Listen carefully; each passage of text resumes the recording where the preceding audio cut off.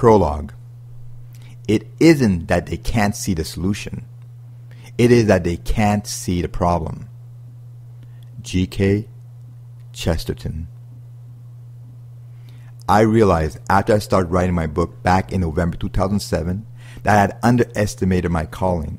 So around July 2008, my focus changed. I was no longer interested in my original topics on seducing women, since they made me look as if I was teaching guys to become con man and instead of teaching how to respect women. My new view on life showed the amount of work it would require of me to complete my work as being more intensive than I thought it would be. It became clear to me that I would be required to take this seriously and concentrate all my energy fully on my calling in life as my most important goal and not as an afterthought. I grew up having no confidence in every area of my life. I did not know how to read or write, make a living, hold on to money, have a relationship, or even how to date women. One day, I decided to change my life. I grew my hair long, and as a result, my hair became the foundation of who I was then and who I am now. Therefore, as they say, the rest is history. So if you believe I do not understand where you are coming from, think again. My life is about thinking and being neutral positive. I am always thinking in a positive way. I believe anything is possible. How you operate daily when it comes to achieving what you really want in life is extremely important. So think big, think positive, and do it daily. Even if you are in prison or near death, be positive. You are a survivor, and that means you must look at obstacles as challenges that must be overcome and not as problems without solution. Here is an illustration. I want to open an office in Japan. I send you over there for a 3-week stay to study the market for any obstacle that may prevent this new business venture from growing. I put you on a first-class flight, have you stay in a 5-star hotel, and provide you with a platinum credit card to buy whatever you require. My expectation is that you will come back with a list of challenges and solutions so that I can begin my business venture. You, on the other hand, come back 3 weeks later telling me that Japan is not a good market to begin a new business venture. You only saw obstacles and therefore could not find solution to these problems. Be honest. If you were in my shoes, how would you handle this? Personally, I would fire you on the spot. Why?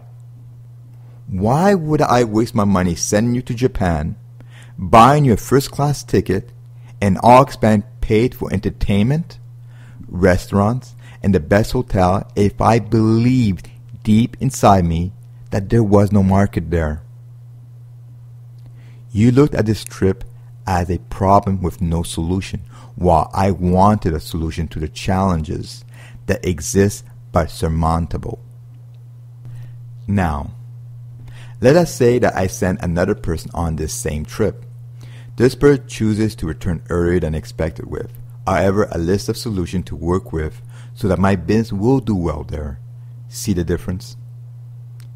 I learned this approach from the Torah when Moshe sent spies into the promised land. They, however, turned into problem-focused negative spies.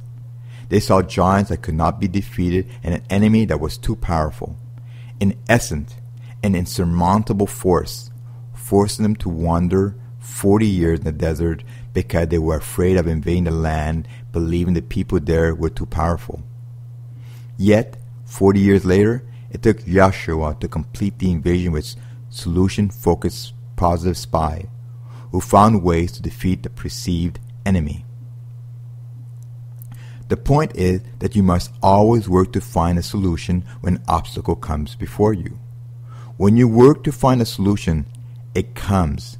In other words, you must not look at something as a problem too difficult to deal with. Better yet, another way to look at it is to take care of the issue before it becomes a problem. With Jezebel, I had a moderate relationship, yet I was in love with her. I lost her nonetheless. I allowed fearful thought of losing her to enter my mind, and to the fearful thought of loss became my dominant thought.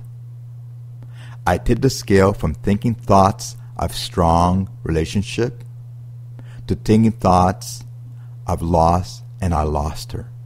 Furthermore, I realized that deep in my subconscious, I could not recommit myself to her, yet I could not end it. As I have said, I recently went through some very negative and unfortunate circumstance. This was the lowest and worst time of my life. Now ever, the fear of loss is gone.